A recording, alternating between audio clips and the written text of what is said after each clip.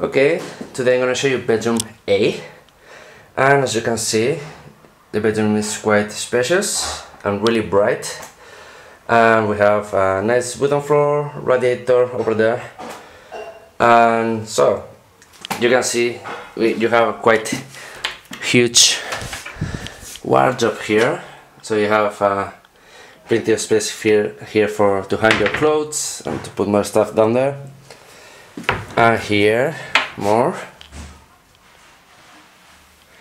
and also a few drawers in the bottom.